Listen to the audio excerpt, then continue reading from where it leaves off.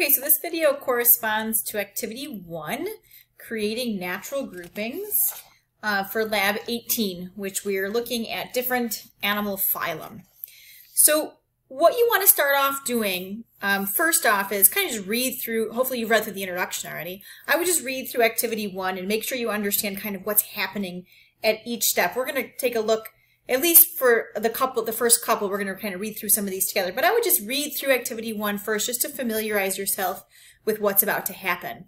And then you're going to go ahead and you're going to want to print the animal images. And if you don't have a printer, that's okay. You can just look at them online. But I find that printing them, and I printed them 6 slides per page, then you have pictures of all these animals. Okay, if we were in the lab, what would have happened is I would have given you these animals. And so, you know, for example, the grasshopper would have been inside of a jar with preservative in it with a nice lid on it, so you didn't have to smell or touch that preservative, but you would have been able to see through that jar and you would have been able to pick it up and kind of look at it from all angles. So having at least, you know, a printout or a picture of the animal is okay. You may have to dig a little bit farther and maybe do a little bit more research on the animal. If you're not sure, for example, if the grasshopper is, you know, bilateral or radially symmetrical. Hopefully you know by now that this is going to be bilateral. It has a head and a tail region, and it definitely has a left and right side, as well as a dorsal and ventral surface. And so the grasshopper is definitely going to be bilateral. Okay, but if you didn't know that, you know, you may have to do a little bit of research and look some of these up. Okay, so what are we doing in activity 1? We're going to create a classification scheme. And for those of you who took General Biology 1 with us here at MVCC, we did this same activity, but with critters way back in Lab 1 of General Biology 1. Okay, so you've actually already made a classification scheme. For those of you who did not take General Biology 1 with us, I'm going to kind of give you the lowdown. Okay, you could also refer back to Lab 1 within your lab book, and there's an example of how to make a classification scheme as well as dichotomous key right in there. Okay, so if you need to see it, you know, all the way through, you can go ahead and refer to that. So this is what we're going to do. To start off, okay, I've got a sheet of blank paper, okay, and at the very top of my blank paper, and you could do this electronically or by hand. I just prefer to do it by hand since I'm going to be working with my cards, reading from the lab book. I'm just going to do it by hand. What I'm going to put at the top of my sheet of paper is I'm going to put all animals, and we have 21 of them. Okay, just so that you know. And I'm going to make sure that I do this in an organized fashion, so I'm going to put all animals, and there's too many of them to list them in this box up here. You're going to see we will start listing as we move through. You're going to put all animals at the very top and box it in. And now, to do this classification scheme, what you're going to have to do is you're going to have to read the lab book, and you're going to be breaking up each group. You're going to branch each group dichotomously, which means you're going to branch into 2 parts. Okay, so what does that mean? I'm going to take where it says all animals, and I'm going to draw 2 lines extending from that. Okay, and then what am I going to put after those lines? Well, I need to read my lab book. So I'm going to come over here. I've got activity 1. Okay, I can kind of skip the directions here. Let me start at A. This is my first step. It says separate the organisms into 2 smaller categories. One category will produce numerous external pores on their surface, which will give the creature a spongy appearance. The porous creatures may or may not be symmetrical. There will only be 2 organisms in this category, and we will not separate that any farther. Okay, so going back to my sheet of paper, my classification scheme, and I know what I'm going to put now. I'm going to put spongy or porous, not spongy or porous. Okay, so I'm dividing up all of the animals, all of my little cards here, into 2 groups. One group is spongy or porous in appearance, the other is not. Okay, so here we go. Spongy / porous. And my other group is going to be not spongy / not porous. Okay, so I've got my 2 groups. I don't want to box them in yet because I need to put at least on the spongy side, the lab book says that there are 2 organisms that are going to be spongy. Okay, so let's look. We're going to break these up. So grasshopper, not spongy. So he's going to go in one pile. I'll put it over to my right. Not spongy. Nereus. Okay, you may have to look at the picture on there. This guy has a lot of legs. Okay, he's definitely bilateral. He doesn't look spongy. He doesn't look porous. He's got a solid body. Okay, so he's going to go with the grasshopper. Spiders, you guys know what spiders look like. They are not porous, right? Okay. Fasciola. Okay, you may need to look at the picture on your computer. You may need to do a little bit of research about this guy. This is a flatworm. He's got a solid body. He's flat. He's solid in cross-section. He is definitely not porous or spongy. Metridium. Metridium is a sea anemone. So he might look a little spongy. Let's put him off to the side for a second.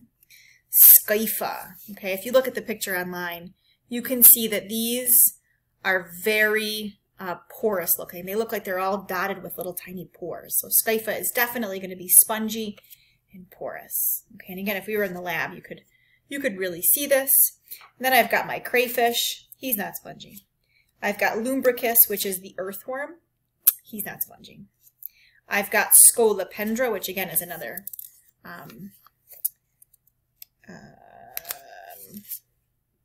solid-bodied, not porous, not spongy. I've got Aurelia, which is my jellyfish. These guys are not spongy or porous. Radially symmetrical, yes, but not spongy and porous. A leech, not spongy, not porous. Sea urchin, spiny. Let's put him off to the side. We'll make a decision about that one. Tick. Tick's not spongy, not porous. The roundworm, Mascaris, not spongy, not porous. Hydra. Again, you may have to research this a little bit. He's not spongy, he's not porous. Planaria is another flatworm. Sometimes parasitic, sometimes free-living. He's not spongy or porous. Tinea, our tapeworm. Again, not spongy, not porous. Amphioxus is going to be our only chordate in the bunch. This is the only vertebrate. He is not spongy, not porous. Helix is a snail, not spongy, not porous.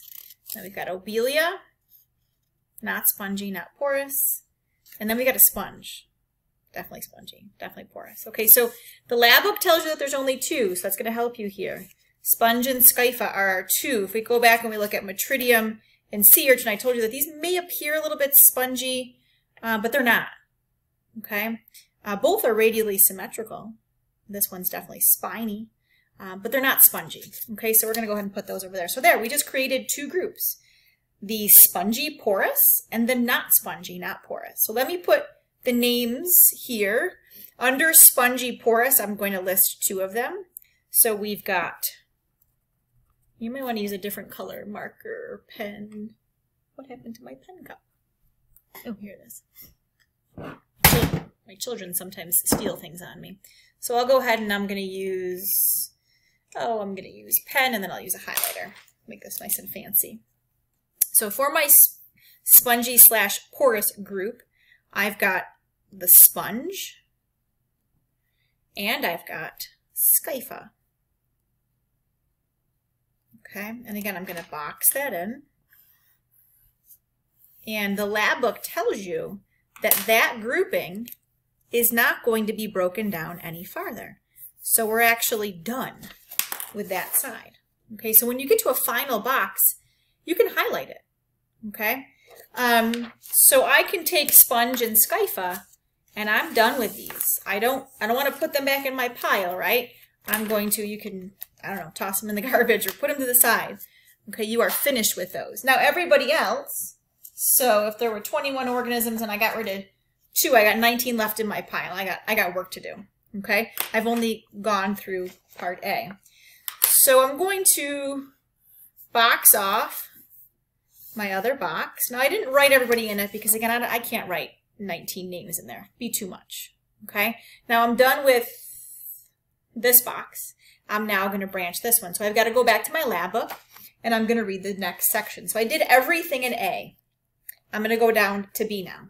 It says place the larger subgroup of animals left from the above separation into two groups. So I'm going to branch this again twice. So I'm going to go ahead and I'm going to take that box and I'm going to branch it. Okay, so I took the non-spongy, non-porous, and I drew two lines from that box because I'm going to dichotomously break that box down into two groups. Okay. We're going to do this based on symmetry. So again, I'm going to look at my specimens. It says some of them you may need to use a dissecting scope. I gave you images that were microscopic images, so kind of blown up for you. But again, if you need to do further research to figure out which one is is it bilateral or radial, you can go ahead and you do that. I'm going to help you actually with this one. I'm going to do the first couple of layers with you. Okay, so it says place all of the animals with radial symmetry together in one group and those that are bilaterally symmetrical into a second group. Okay, and then it says when you look at Obelia, it's a colony. Each individual organism looks like a bud on a branch. So when deciding upon symmetry, look at just one bud. Okay, that helps us. So let's go back to our sheet of paper. We are going to branch this off into radially symmetrical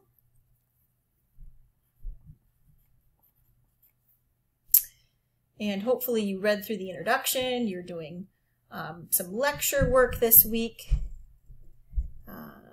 and so these terms hopefully are pretty familiar to you. So I got radial symmetry, and then I've got bilateral symmetry. Okay, all right. So it doesn't tell me how many, huh? All right, that's okay. So let's go back to our group. Metridium. This guy looks like a sea anemone. Okay. So he doesn't have a head or a tail region. I definitely wouldn't say he's got a left and right side. His top and bottom surface look different, right? He's got probably his oral surface there on the top, surrounded by tentacles. Okay, but definitely not bilateral. So I'm going to put him in radially symmetrical. That's Metridium. The sea urchin, same thing. No head or tail, not no left and right side. Okay, so definitely going to be radial. Obelia. Okay, the lab book says when you look at Obelia, look at one bud. Okay, one bud on this guy looks a lot like Metridium. There's no head and tail region, right? No left and right side. These guys are definitely going to be radial as well. So far I've got Obelia, I've got the sea urchin, and I've got Metridium. Okay. Helix, the snail. The snail has a head, right? With a concentration of sensory organs. He also has a tail region. If I cut him sagittally, I would be left with a right and left side that are mirror images. Definitely has a dorsal and ventral surface. This guy is bilateral. Okay, going to my bilateral pile. Amphioxus, he's hard to see. This guy actually is a chordate. Okay, definitely has a head and tail region. Has a lot of pretty advanced structures. So he's going to go over here with bilaterals. Tinea, the tapeworm. Tapeworms have a head and tail. At the head region, it's pretty neat. Tapeworms have, their head is called the scolex, and that's where we're going to find a concentration of hooks and suckers. That's how these guys attach themselves to your intestinal tract, and they get bathed in all that nutrients. They don't have a digestive system or anything like that because digestion occurs outside the body, and they just take in all of that nutrient soup through their body wall. So kind of interesting. In any event, these guys are bilateral. Okay, Planaria.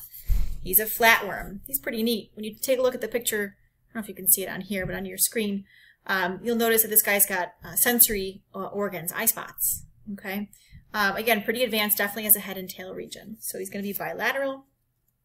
Hydra.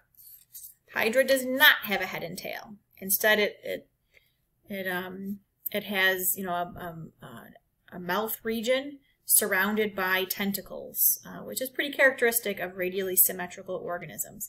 So I'm going to put him over here. Ascaris, our roundworm, bilateral. Tick. definitely bilateral. Okay, has a head region, definitely has a right and left side. Leech, same thing, has a distinct head versus tail region and definitely has a right and left side.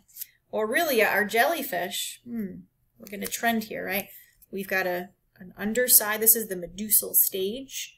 Right? And if you look at the underside there, that's where the mouth would be. And look, it's surrounded, you know, we've got tentacles there as well. Okay, this guy is definitely going to be radially symmetrical. Does not have a head or tail region. Okay, instead has an oral surface and then an upper surface. Okay, oral surface is on the bottom here. So yes, definitely radially symmetrical. Scolopendra has a head and tail that are distinct. Cut them down sagittally, definitely has a right and left side. Definitely bilateral.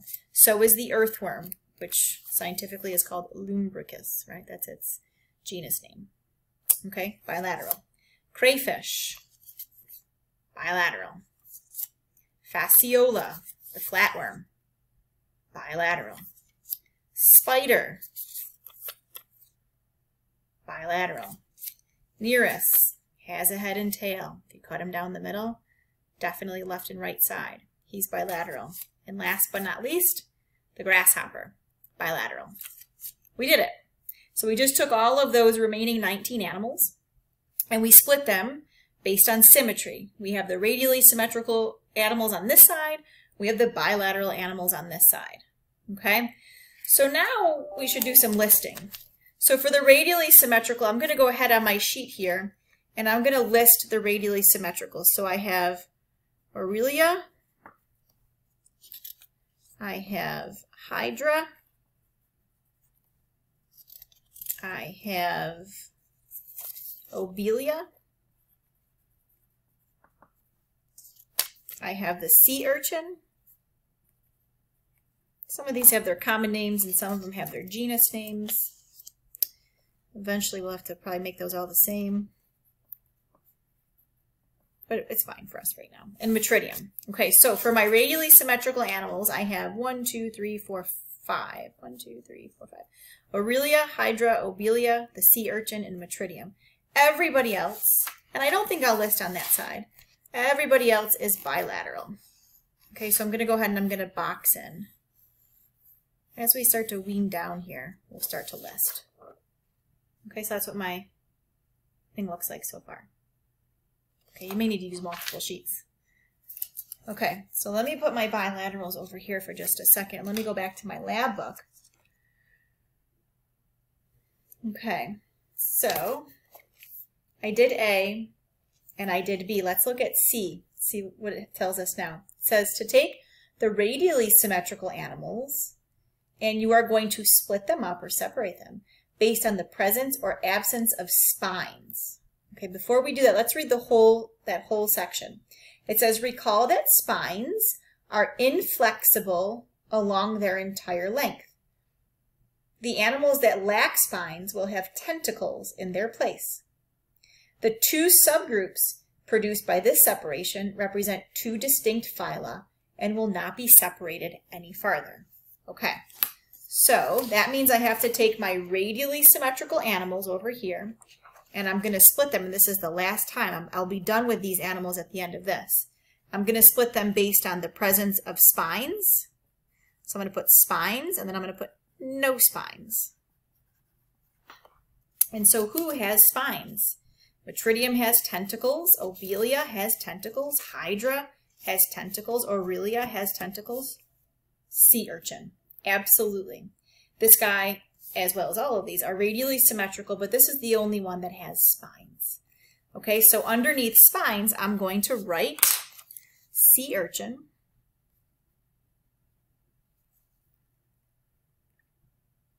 And under no spines, I'm going to put everyone else. So Aurelia, Hydra, Obelia, and Metridium. Okay. And I'm going to highlight those because those are the end of my boxes. I know that because the lab book told me. And I can go ahead and I can put these 1, 2, 3, 4, 5 over with my sponge and Skypha. that I already finished with. Okay. You don't need them anymore, but I don't know, in the end you might want to go through and make sure you have everybody accounted for. You should have 21 animals in total. So now, I think I'll stop doing this with you. I want to show you my sheet so far. So again, at the top I had all animals, and then I broke them up into spongy, not spongy. In the spongy category, I have my 2 listed, sponge and scypha, and I'm done with this box. I'm not over here. So again, I split those into bilateral and radial. And then my radial, camera's the opposite of my paper. My radial I split into spines, no spines. And again, I highlighted in pink the organisms that belong there. I'm done on this side, but I'm not done over here. So I'm gonna go back to my lab book, and I'm gonna stop kind of doing this with you, but I'm gonna let you do it. You're gonna return to your lab book on page 159 at the top. You're gonna go to D, right? We finished C. And D says you're going to take the bilaterally symmetrical organisms and you're going to separate them into 2 groups based on the presence or absence of segmentation. Now it says to be careful. Tinea, also called the tapeworm, looks like it's segmented, but it's actually not. Okay? You may have to do a little bit of research here. All right? Talks about segmentation a little bit. Okay, so again, you have your bilaterally symmetrical, and you're going to break them up into the presence or absence of segmentation. That's in D. Okay, so you're going to do segmented, not segmented. Okay. That's my next group over here. So the bilateral will get broken up into segmented, not segmented. Be careful, Tinea is not segmented even though it looks like it is. You probably have to research a little bit about the others. Maybe go back to your phylogenetic tree and look at segmentation, kind of where it appeared, which groups will have it. That will help you, okay? And then after that, you're going to take the non-segmented animals, and you're going to break them up. If you look at E, you'll break them up into having a shell and not having a shell.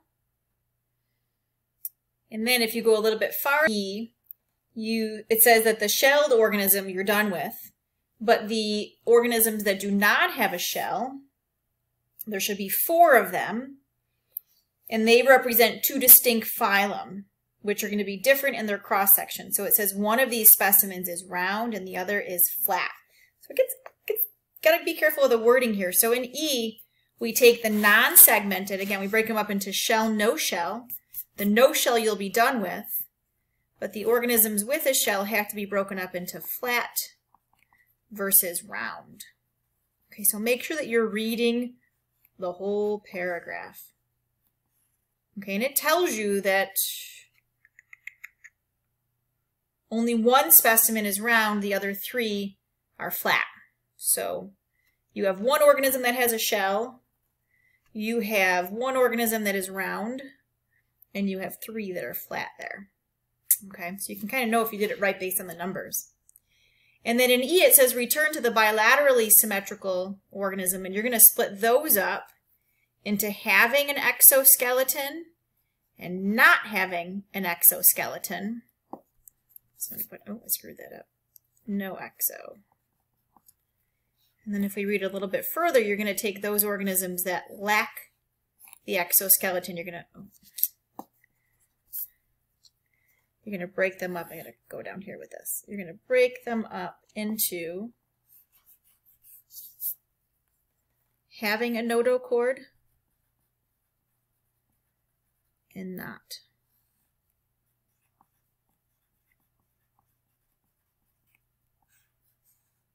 Okay, it may take you a couple rounds to do this. It gets a little messy. Okay, so something like this. And again, I only did a little bit of the first couple with you. You got to kind of figure out the rest on your own. But in the end, this is what it should look like. So in the end, if we look at the terminal boxes where we end up at the end of all these branches, we've got 1, 2, 3, 4, 5, 6, 7, 8, 9. 9 terminal end groups, and that's exactly what we want. Okay, so this is what you're turning in for activity 1. You're going to take those 21 animals, you're going to read the lab book, you're going to break them up based on how the lab book describes, and you're going to create this thing which is called a classification scheme. Again, you might need a bigger piece of paper or take a couple sheets and just kind of tape them together there. And then you're going to upload that to Blackboard, or you can do it electronically if you'd like to. That's fine too. Now for activity 2, what you're going to be doing is you're going to try to decide which organisms, reading activity 2, you're going to try to decide which of these end boxes represent the phylum described in activity 2. Okay, so you kind of want to read through those. It describes each of the phylum, and you have to figure out, okay, which one of these end boxes, which organisms here belong to that particular phylum. Okay, and then I'm going to make a second video for activity 3, where I'll walk you through how to make a dichotomous key.